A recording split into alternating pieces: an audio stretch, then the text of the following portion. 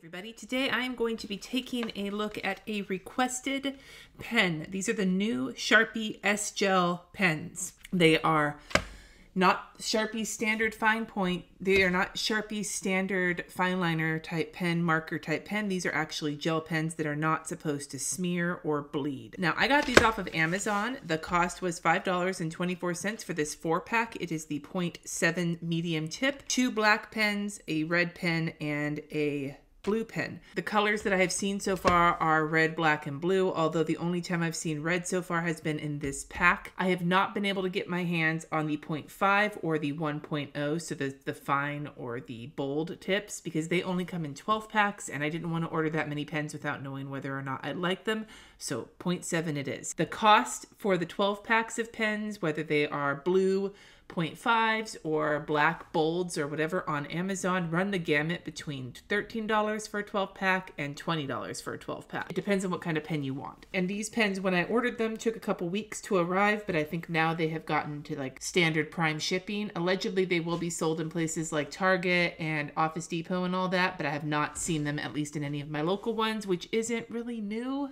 Often it's hard to find new stuff at my stores. Apparently Napa doesn't get shit until late. According to the back here, they are supposed to be no smear, no bleed technology for an exceptional writing experience with intensely bold, vivid ink colors and a comfortable writing experience. And like I said, the 3-point sizes are 0.5, 0.7, and 1.0, and these are the 0.7. So I will compare them to a Pilot G2 because that is probably the most standard 0.7 I see around these parts, and I just happen to have one. Before we do that, let's take a look at the body. So the body feels like a standard pen. It's kind of like a shiny, but not super shiny body here with a rubbery grip that's got some texture on it. There is like a metal band at the top of the grip that indicates the color. It's either silver for black, blue, or red. The clip is actually really hardy and looks like it'll work. It probably won't do well with one piece of paper. Yeah, it's a little too wide for one piece of paper, but it looks like it'll work really well on a stack of like 3 or 4. It says S Gel in silver embossing on the clip, and then the size is right here, 0.7. It's a clicker pen, nice clicky, and it gives you the little balls on the end to keep the ink from leaking. So let me take care of that really quick. These little balls come off okay. I mean, I have a little bit of a nail right now, but there have been times, I don't even know what video, so I probably can't send you there, but I know there was at least one video where I tried to peel, just like this. God damn it. Okay, where I tried to peel the little ball thing off and it kind of had melted onto it and it just took for freaking ever. The joy of reviewing pens. It's been a while since I've really reviewed pens. It's been a while. In terms of just my grip so far, the size of the pen is a decent size. I like the rubber grip, although I tend to not enjoy textured grips because I have pretty sore calluses from all the writing and lettering I do, not to mention, don't look at my nasty nails, but I am hangnail queen right now, and these kinds of textured grips tend to really irritate my hangnails. So it's just something for you to know in case that's something that bothers you. To compare body-wise to the standard Pilot G2, the pens are basically the same length. The difference here is that the body of the G2 is clear so that you can see when it's starting to run out of ink. I would suggest that the clips are basically similar in sturdiness, but the G2 is a little bit tighter, and I prefer the grip of the G2 better. However, I think that overall, the S Gels are a much more attractive pen. Like, these will be more likely to get stolen, I think. All right, so let's just test these out on this paper. This is just for some basic, like looking at the colors and seeing how they smear and then how they compare with the G2. This is what kind of notebook is this? This is new. I just got this from the art supply store. This is a Japanese notebook, Merriman. It's got paper very similar to like the Rhodia paper, so it's pretty smooth. But what I will do is just look at the colors and compare them to the G2 on this paper, and then I will do a pen test on the Leuchtturm, which is the thinner paper, on a Archer and Olive, which is the 160 GSM bullet journal type paper, and then on my Erin Condren. So you can see how they perform on all 3 of those. So the colors here are really vibrant. They write really smoothly. I don't see any like weird, like skippy things that can sometimes happen with a gel pen. Now here is the Pilot G2.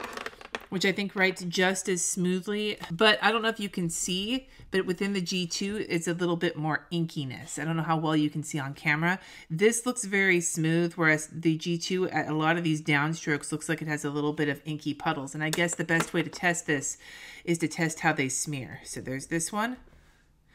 There's a little bit of smearing. And the G2. And there's a whole lot of smearing. So the G2's inkier. These do smear right off the bat though. Like they're not like dry from the second you put them down. Let's try writing a word. Sharpie. And so there's a bit of smearing, but then if you write Sharpie with the G2, quite a bit more smearing. So they smear less than the G2s, but they do smear a little bit. And as for bleeding, I don't really see any bleeding, but they all, both the G2 and the Sharpie, ridge a whole hell of a lot, which is just something that happens with gel pens. I'm just saying. So now what I'm going to do is I'm going to pen test these in each of my books to see how they do in terms of bleed through and smearing. So this is the Leuchtturm 2019, or the Leuchtturm 1917.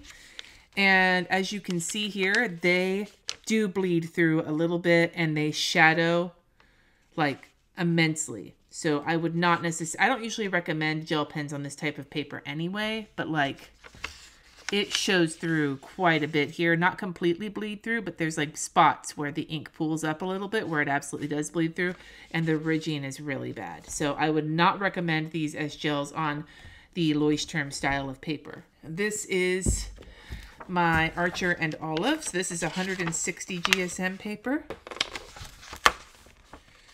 Now where there is a little bit of ridging here, I didn't expect to see any shadowing or bleeding, and there isn't any. And there isn't even a lot of ridging, there's just a little bit. So I'm heavy-handed. If you're not heavy-handed, you probably won't have any ridging at all, or very, very little, because this is a very light amount for me. It's mainly just on the end here of the D.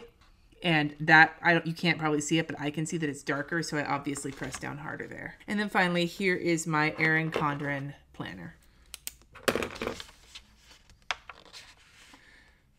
So there's a little bit of shadowing here, but the ridging is actually the least ridging out of the three papers that I tried, which confuses me because this paper is not as thick as the Archer and Olive. And I feel like I was pressing down pretty hard. There is very light ridging, but there is no like big ridging. And there's a little tiny bit of shadowing, but no bleed through. So all in all, I would say these are solid pens that cost about in the same range, depending on what tip you want. I would say their accessibility is not the greatest in the world. You still have, like, finding these is probably not going to be the easiest thing in the world, but they are very vibrant and they do write really smoothly. So I would take their no smearing with a grain of salt, because they do smear a little bit. If you're a lefty, you're probably going to notice that, but if you're not a lefty, you may not have that much of a problem with it. What I would like to see from these pens in the future is a much wider range of availability for all of the tip sizes, as well as more colors. Sharpie has a lot of gorgeous colors in their other inks and their other pens, and I would love to see those reflected in these as well. But overall, they seem to be a pretty solid entry into the gel pen realm of whatever, and, you know, can't argue with that. More pens for everybody, right? I'd love to hear from you in the comments below if there are any pens you would like me to take a look at. I'd love to hear about it. Thank you so much for watching. Subscribe if you haven't already. And until next time, my dudes, peace out.